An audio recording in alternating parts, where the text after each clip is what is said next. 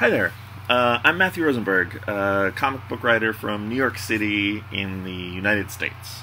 You may know my work from books like Uncanny X-Men or The Punisher, Rocket Raccoon, Tales of Suspense, New Mutants, Multiple Man, or maybe my indie books like Four Kids Walk No Bank or We Can Never Go Home. But I'm not here to talk about those books. I'm here to talk about my new book, Hawkeye Freefall. The first issue is in stores right now. And so you should head down to Forbidden Planet and grab a copy as soon as you finish watching this. But in the meantime, I want to tell you a little bit about the book. It's a book I'm super excited about. I'm writing it. Otto Schmidt is on art. The amazing Kim Jacinto is doing our covers, which are beautiful.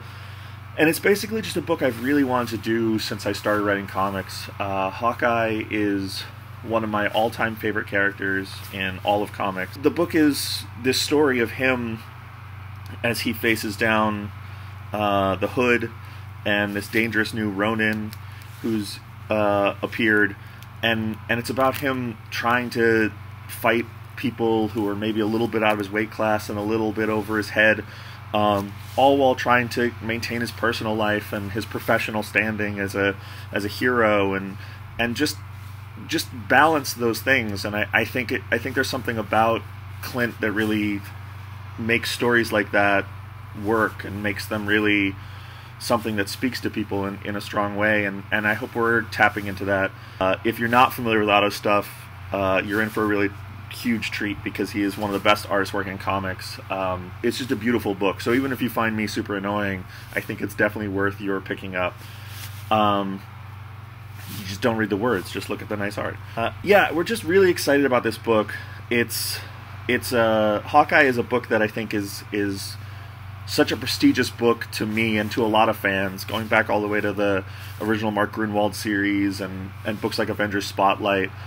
But obviously Matt Fraction, David Aja's run, and Jeff Lemire and Ramon Perez and Kelly Thompson and Leo Romero in recent years, like, Hawkeye is just this book where people go to tell stories that could only exist in Hawkeye books, and that's what we're trying to do here. We have a ton of cool guest stars. I can't list all of them, but, you know, some of them might dress like spiders or be the heroes of Hell's Kitchen and things like that.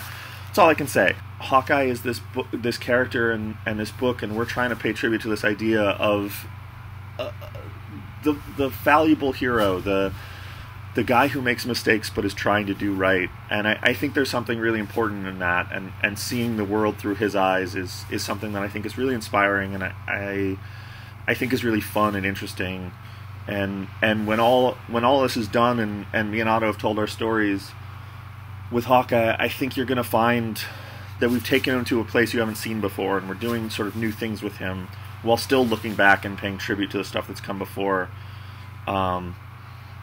You know, we're throwing him up against the Hood, who I think is one of the great, most underutilized villains in the Marvel Universe. And the Hood is to me, an amazing villain without a hero. He doesn't have that foil. He's never had that one nemesis. And I'm really trying to make it Clint Barton, because I think there's something so perfect about the two of them going head to head. I have a strong love for Daredevil and the Kingpin and Matt Murdock and Wilson Fisk, and their feud and their rivalry and their love of New York and their belief that they're right. But then they always have this sort of crisis of faith that drives the story. And I think we're going for a similar thing with Hawkeye and the Hood. They're guys with similar backgrounds. They're not they weren't mustache twirling villains, but both of them were people who didn't have anyone looking out for them. Clint Barton was lucky enough to have Captain America come in and be like, "You're better than this, and you can be a hero." And so he's an Avenger, and the Hood never had that. And I think because of that, you end up with this great dynamic in the book where Clint sees a lot of himself, a lot of what he hates, and a lot of what he's fighting to get past and redeem himself for in the Hood. And the Hood sees a lot of himself in Clint. He sees a lot of a person who didn't get the breaks, finally getting one, and now he's a hero. And I think both of them, if Daredevil and Kingpin are stories of crisis of faith, Hawkeye and the Hood are characters who are in a crisis of self-confidence. And then we throw in the Ronin. Clint Barton used to be Ronin. Now there's a new Ronin. No one knows who it is. And it's sort of this element of Hawkeye's past, a mistake he made where he was too secretive and working too much in the shadows. And it's sort of come out again to haunt him. And so while he's looking forward and heading down this sort of dangerous path of going up against the Hood, sort of his own past is coming around behind him and menacing him. And I think it's a really fun dynamic. And I think when people find out who Ronin is in our book, there's going to be a lot of shocked people. And yeah, it's just a book I'm really excited about. I hope you all give it a chance and check it out. And it's in stores right now, so pick it up at Forbidden Planet. Thank you so much. Happy New Year.